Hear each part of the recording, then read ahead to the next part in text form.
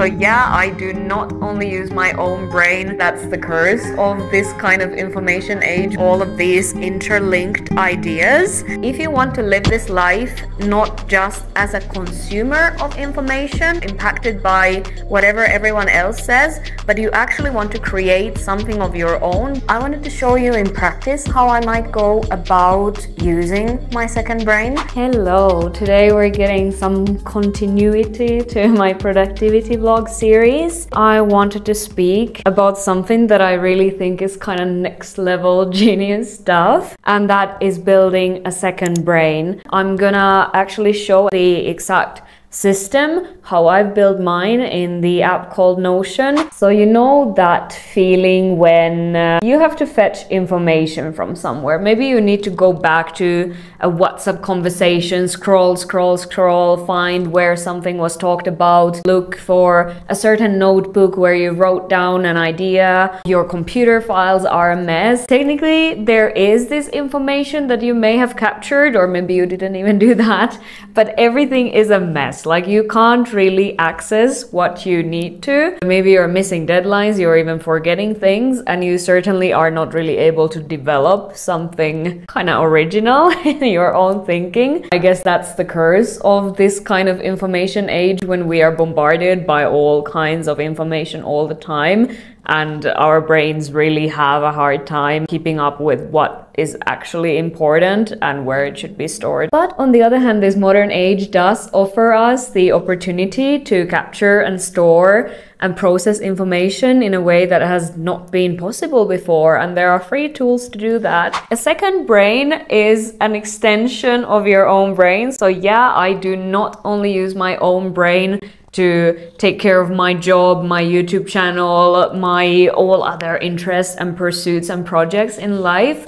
I have an extended digital version. Digital is the key here, because it being digital offers the opportunity to access it with any device from anywhere I am, as long as I have internet connection, as well as search things.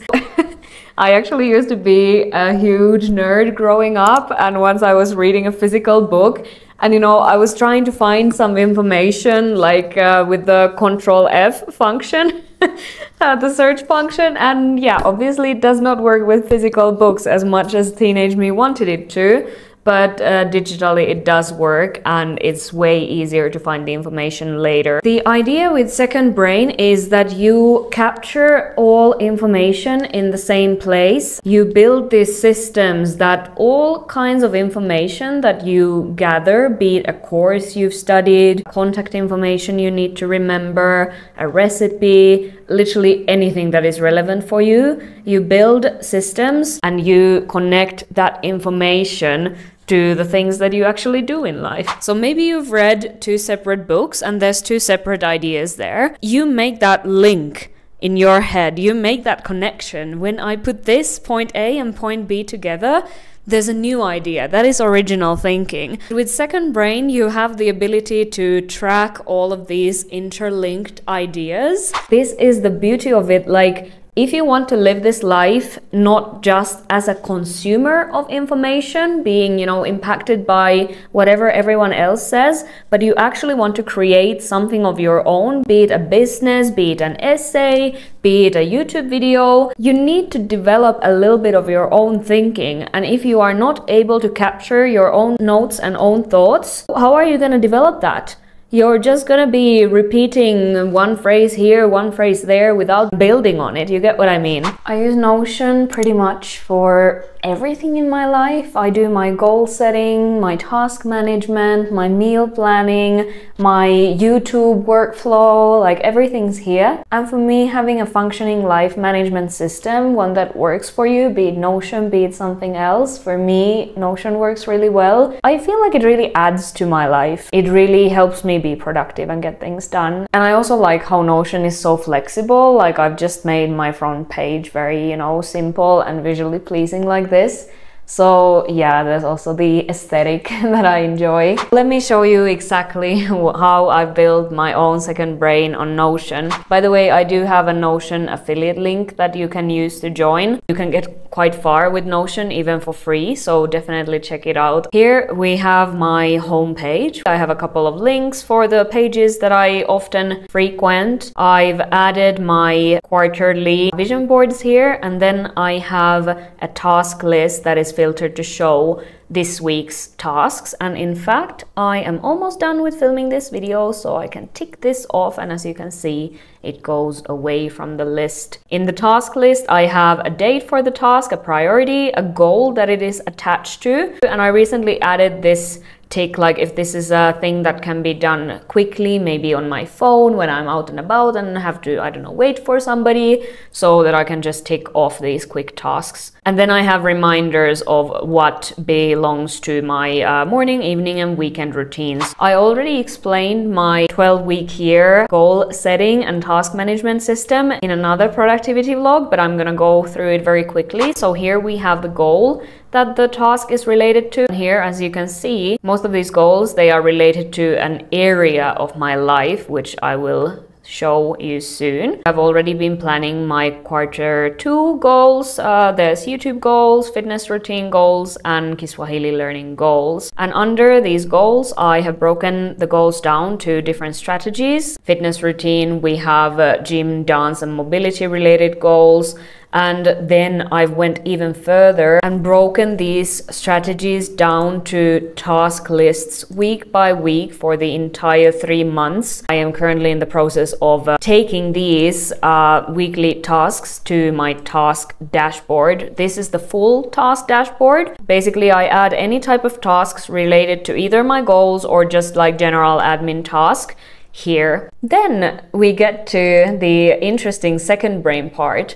I have this page called Areas, which has multiple pages, and these are all the areas of my life that are either about things that I need to maintain, like I need to eat, so I have my meal planning system here. I have my workout, home maintenance related things. I have my shopping list. But then I also have things like my YouTube channel here, Chinese and Swahili languages that I am learning. And then the rest of the pages are actually just areas of life that I'm interested in. So I'm interested in relationships, right? I'm interested in mental health, non-toxic lifestyle, shadow work, nervous system, herbalism, digital business, international lifestyle, productivity, philosophy. And these pages are pages that I use as my kind of note-taking pages. Let's take cycle syncing. So if you don't know, cycle syncing is something for menstruating women, for them to kind of balance out their lifestyle, such as nutrition, fitness,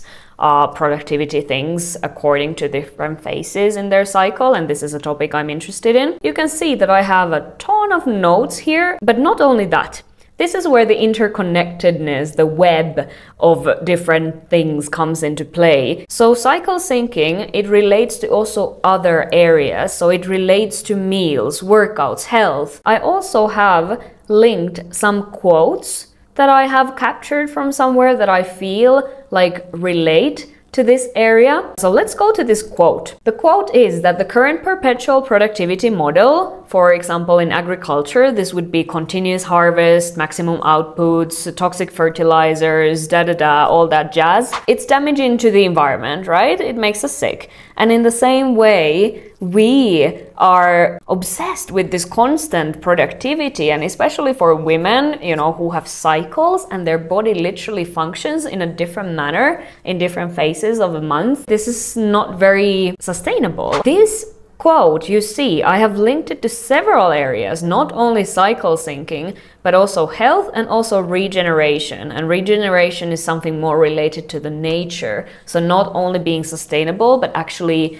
regenerating, rejuvenating the nature, like trying to maybe make the soil even better, even more fertile through the farming. So you can see here how things start to link with each other, right? I have linked several books here. We can go to the area of my commonplace book. And commonplace books are quite an interesting concept. They used to be used maybe like housewives in the past who were capturing, I don't know, poems, recipes, whatever really they were interested in. And they were these books that were categorized by all these different interests. And of course, the digital tools give us a way more robust system to do that. In my commonplace book, I have all these quotes. So you see, that was not the only quote that I've stored. I have plenty of quotes. You know, if I come across a really interesting idea or quote, I just put it here and I link it to some area. I always try to find an area to link it to. And if there is no area, then I probably create a new area because it seems to be an interest in my life. So let's say shadow work is something that I'm interested in. Here I see a quote: "Thank your past harmful behavior for the purpose it had, but say goodbye to it as it is no longer needed." I have my own shadow work journal if you're interested in the concept, but I'll link that down below as well. But yeah, you see there's plenty of quotes, and then I can of course filter them according to the area. So the other things here in my commonplace book is these bookmarks. So I have plenty of different kinds of books, courses, podcasts, web pages, different kinds of resources that I am interested in. There is a book I'm currently reading called Everyday Ubuntu. So Ubuntu is like an African philosophy of like togetherness and community. So I've linked it to the area of philosophy. When I am done with the book, I will actually record the book notes here.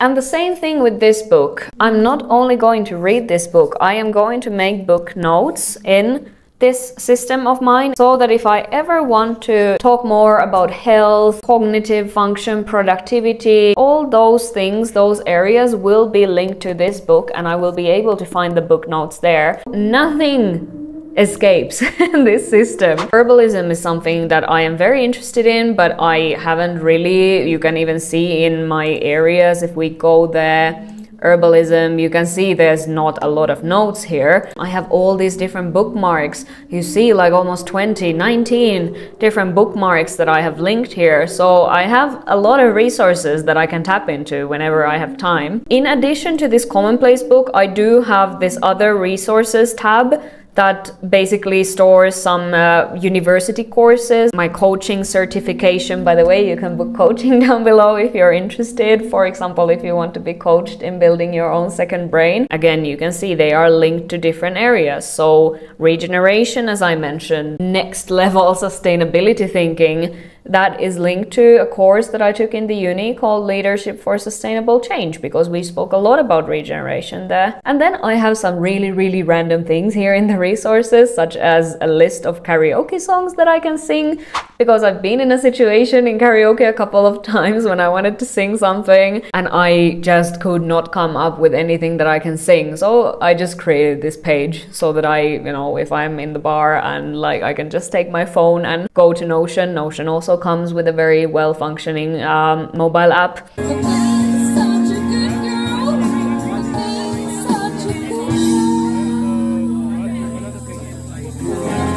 Very quickly, I want to show a couple of pages. So I have my meal planning system here. I have recorded, I actually need to update this, but I have my menstrual phases and I have a list of recipes. And all these recipes, they are under one of the 4 menstrual phases. And let's take tuna mayo sandwich, for example. It's in ovulatory phase. I eat it as lunch.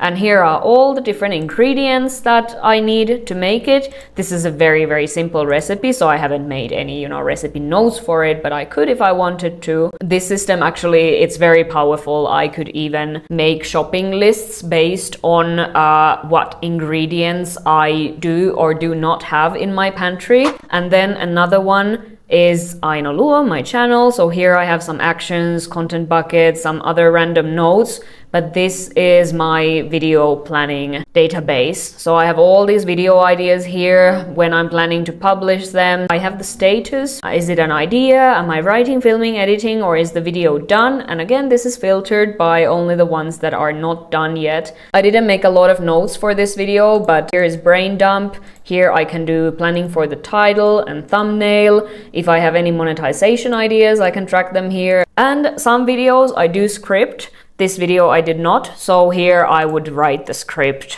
I'm actually going to link my Notion Second Brain template down below for a very affordable price if it's something you want to use. You can either use mine or someone else's ready-made template, or you could actually start building your own from scratch. And it might seem like a very daunting task, but you know, when you start small and build bit by bit, then every part of your system is going to serve a purpose specifically for you.